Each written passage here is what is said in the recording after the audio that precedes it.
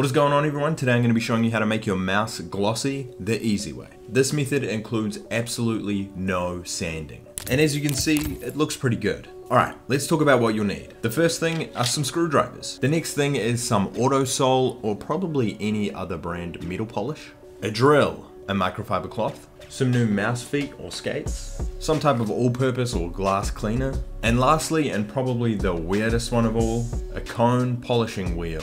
At least I think that's what this is called, I don't really know. If you need any of these items, I'll put all of the Amazon links in the description below, so just check there. Before we get into the thick of it, I just want to say I'm sorry for how I filmed this video. I wasn't expecting to make like a tutorial. The original idea for this video was to show how I revived this G Pro Wireless. I bought it secondhand and it was definitely worse for wear. One of the problems with this G Pro Wireless was that its coating was glossy in some parts because it had been heavily used by its previous owner.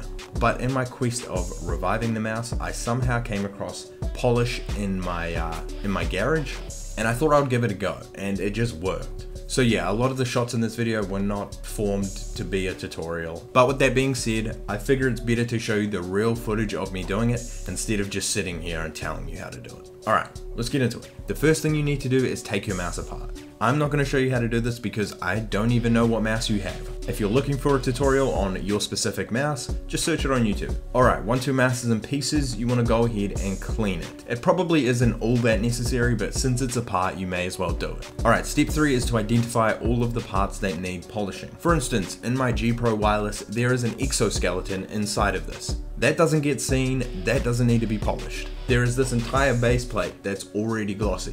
I don't need to do that. You may also realize that your side buttons aren't able to be done. It can be tricky because they are often small and fragile. Once you've identified those parts that need polishing, you want to separate them from the rest. Step 4 is to start polishing.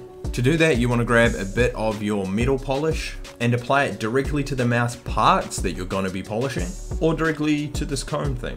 With the drill, you are then going to spin the cone and along the way, polish the mouse. Whilst doing this, make sure that you polish from every angle and inside every little nook and cranny of that mouse piece. Alright, after about a minute or two of polishing, you want to grab your microfiber cloth, then you want to clean the excess polish off and of course buff it at the same time using your microfiber. When I say buffing, I literally just mean like that. Once it's all cleaned and buffed, you want to go ahead and search the part to make sure that all of it is glossy. In my case, right next to the scroll wheel was really hard to get glossy. So if you have that issue, go ahead and put more polish on and focus on the area that's not glossy. If the entire part is glossy, you want to go ahead and move on to another part. If all of the parts are glossy, you want to go ahead and give them a little bit of a bath. All you're trying to do with this bath is get rid of any excess polish. It usually builds up on the underside of polished parts as well, so make sure you clean there. Once those parts are all dry, go ahead and reassemble your mouse and buff it. And just like that, your mouse should be glossy. Hopefully this was helpful. This is how I did my mouse, so I figured I should pass it on.